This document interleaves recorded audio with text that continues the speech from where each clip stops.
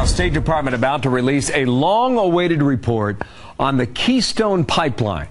Welcome to HQ. I'm Bill Hemmer. Great to see you, Bill. I'm Allison Camerata. What will the State Department decide this afternoon? Let's get more from Jen Rubin. She's a blogger for The Washington Post and a former attorney. Jen, great to see you. So what do you think the State Department will have concluded in this long-awaited report?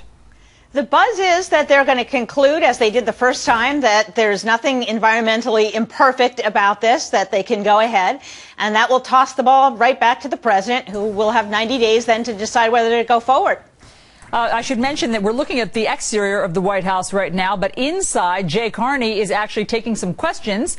Well, he's drinking water right now. He's refreshing himself, but he's talking about the Keystone pipeline because so many people are asking about it. Obviously, this has been controversial. Environmentalists don't like this Keystone pipeline. So how do we know the science behind what the State Department has used and whether or not they think that it should go forward?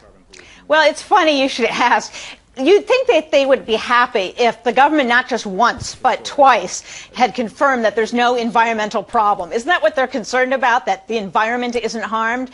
But I think there's no amount of science, no amount of actual evidence that is going to satisfy some of these groups. And in fact, they've gone from being environmentalists to being anti-energy, anti-business, anti-economy people. And I think it's unfortunate that they've taken that tack. They should be celebrating if they've figured out a technology so that this is not carrying so-called dirty oil. And we should also be celebrating that in North America, we have resources here that we can exploit, that we can become energy independent without too much difficulty, and that we have environmental protection here as opposed to getting our energy from places that have lesser protections. But isn't that the problem, Jennifer, that these environmentalists do think that this is basically dirty oil? They don't think that this project necessarily is inherently dangerous, but they do think that what it brings into this country will increase carbon emissions. We should also say that TransCanada, the company behind this, has implemented 57 safety measures, they say, to try to mollify the environmentalists. But at the end of the day, the environmentalists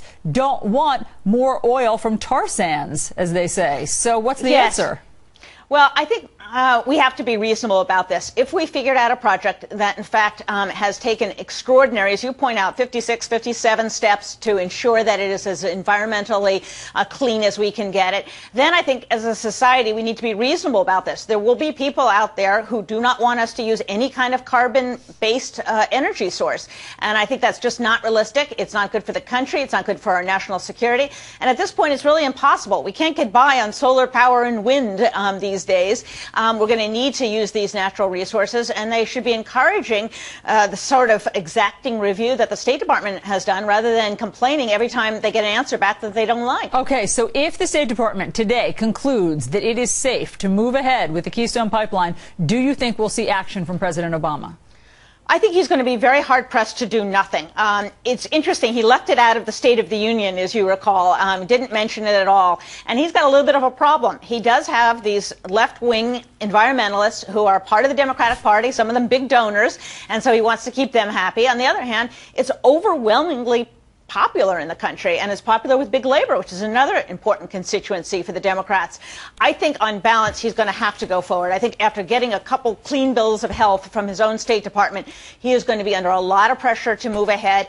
Frankly, it would do him a world of good. It would be a bipartisan action. It would be good for the economy, and I think he should move forward. Whether he will or not, it's often hard to probe what's going through their minds in the White House, but I think even for him, it's going to be hard to say no. We will see what happens this afternoon. Jen Rubin, thank you.